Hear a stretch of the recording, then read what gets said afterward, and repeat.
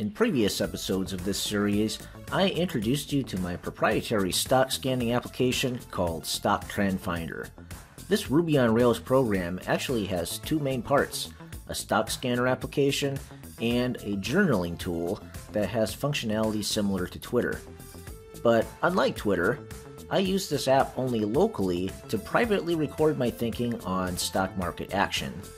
This tool has a few specialized enhancements that allow me to better tag and follow up on my prior predictions so that I can better learn and improve my trading over time.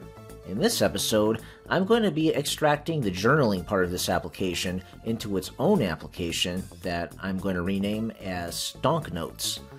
Let's start that by starting a new Rails project in the latest version of Rails, version 6.1. Currently, that old app is running Rails 4.2, and it uses JQuery for all the dynamic front-end features. I plan to copy all of the relevant pieces of code over to the new repo, updating aspects of it to use the Rails Hotwire framework where appropriate. Now that I've got my base Rails project set up with a gem file and database connection, the first step to converting my legacy app will be copying over the database structure from my old project to the new one. In Rails, this can easily be done by copying the relevant data table information from the previous app's schema.rb file into a migration within the new application. Taking this approach of rebuilding the application from scratch has three advantages. One, starting with a fresh Rails 6.1 application allows me to bypass the complexities of navigating the deprecations that occur between versions of Rails. Since I'll be upgrading from Rails version 4.2, a lot has changed, and I'd have to walk through the process of upgrading for each major and minor release individually up until the latest version, and that can be really time-consuming, especially since I might not just run into deprecation issues with Rails, but other dependencies as well. The code in this application is small enough that the amount of work to rebuild it completely is manageable. And two, I'm breaking apart a specific piece of functionality from the legacy application. From a conceptual standpoint, it makes sense to start with a fresh repo because I'm decoupling it from a larger system. And three, in this application, I'll be taking a completely new engineering approach to how this thing is going to work under the hood. A lot of this legacy application uses CoffeeScript and messy JQuery observers. Since the new front-end architecture is going to be radically different in its approach at the very core, I might as well just recode the new logic piece by piece. So here I've got a large initial migration set up to kick off the new database structure for this application. After I run that migration, I'm going to load the data from the legacy application into my new database using a SQL file that I extracted from the Postgres backup utility pgdump.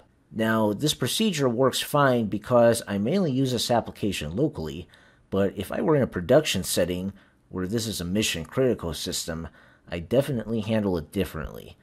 The steps I outline here would be the same, but I would probably write some sort of script to automate this copy of data in real time and first test it in a staging environment just to make sure that we minimize the downtime and we don't have any gaps in our data. In the next steps of transitioning this program, I'm going to rename some of the database columns to remove the references to stock twits and name them Stonk Notes. Yes, initially this program was designed so that I could not just view my notes, but share them on Twitter and the Stock Twits website if I wanted to. If this were a production environment with a lot of throughput, I'd probably postpone this step until later so that I can prioritize the pullover of the database data from the legacy production system. In other words, I'd wait until the new system is completely live and working well before I introduce any sort of breaking changes to the data structure. But in this case, it's okay because this is just a local app that I use for a hobby. At this point, I'm going to skip over a lot of the boilerplate code that I wrote to get a basic landing page of this website working. If you want to see the finished product of this video in its entirety, check out the GitHub link that I've posted in the video description. And while you're at it, don't forget to hit the like button and subscribe to my channel to get more videos like this. So I'm at the point now where I have the view templates to match the skeleton of the original page that I'm trying to rebuild. The index page controller loads the most recent stonk notes and displays them on the page. The very basic Ruby on Rails data flow. And this is where I want to introduce the Hotwire Turbo. Since the content of this part of the page is going to be dynamic, this is the perfect section to convert into a turbo frame. This part of the page corresponds to this div in the view template labeled stock notes content.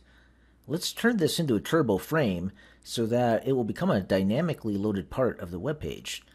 I'm going to add a source equals stonk notes path here so that Turbo knows where to get this information from. And of course I got to make that route and do a little rearranging here in my controller. I'm also going to change my view template for the stonk notes index so that it just renders a list of stonk notes, the part that will appear in the dynamic section. The overall page with the navigation buttons and all can be moved to its own action and later its own controller called home. Eventually I'll refactor this to keep the stonk notes controller just rendering the stonk notes related stuff. I realize this might be a little bit hard to follow along, so I just want to remind you that I do have a GitHub link up in the description if you want to take a closer look at this code. But just follow along with me as I'm doing an overview of the basic concepts here. So now if we go to the stonk notes index path, we're going to see a rendering of the list of stonk notes without the navigation sections on the right hand side of the page.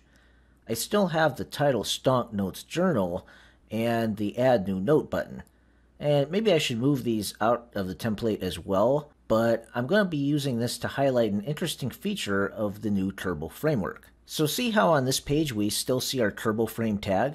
Well, Turbo is smart enough that when it loads this URL to place inside of another dynamic Turbo frame, it's just going to make use of the stonk notes content section and use what's in here to replace the Turbo frame in the other page template. So Turbo frame is a placeholder as a destination, but when you're loading content, it also serves as a matching placeholder for Turbo to find the source content that it wants to populate as well. So now I'm back on the home page where we have the overall template including navigation, and Turbo is going to lazy load the dynamic content when we refresh. Now, as you can see here in the web request, it performed a separate request to the stonk notes route, which is the page that we were just looking at.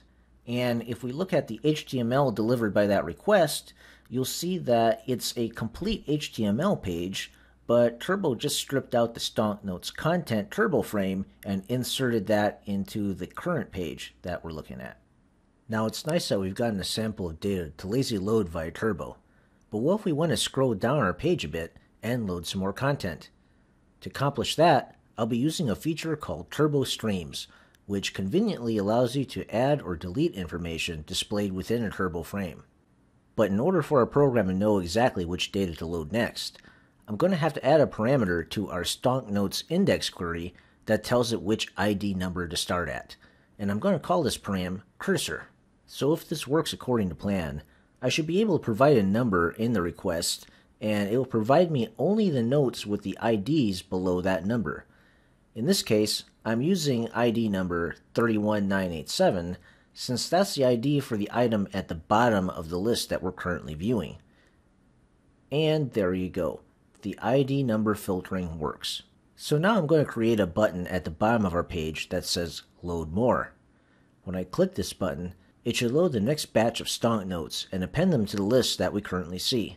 The way I'm going to make this request for that data will be through a simple form with a button triggering the submit action. It has to be a form because this needs to use the post request method with Ajax. Turbo automatically intercepts your form post requests and inserts headers telling the server that we are going to be using the Turbo Stream content type. Let's take a look at the code in my controller. As you can see, I'm processing the Turbo Stream kind of request by rendering a Turbo Stream, and Rails gives you some nice helpers for this. Turbo Stream Append will tell the client-side Turbo to add these items to the bottom of the specified Turbo frame. So now let's go into the web browser and click this button. And as you can see, it loaded a new batch of stonk notes that start at the ID number of the item that's at the bottom of the list. But I kind of cheated on this because if you look back at my template, I hard-coded the ID number to start at. Every time we do a load of data, this figure should change because the ID number of the stonk node at the bottom of the list will be updated to something different. And how do we make this number dynamic? For that, you're going to have to watch part 2 of my video where I introduce Stimulus.js and do some more complex operations like this in the client-side browser.